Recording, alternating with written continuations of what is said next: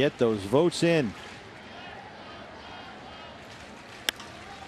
Center field, A.J. Pollock tested right away here. A.J. backing up, and he makes a spectacular running catch into the wall. A.J. Pollock can track down fly balls with the best of them.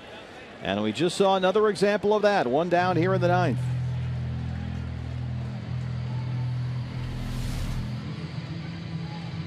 Very similar to the Gerardo Parra catch earlier in the game. The only difference is he's taller. Yeah, he's a little bit taller. Doesn't have to dive for the ball. A little bit closer to the barrier, but man, I'm telling you, you'd be hard pressed to find two center fielders that make that play look as easy as the two guys did tonight.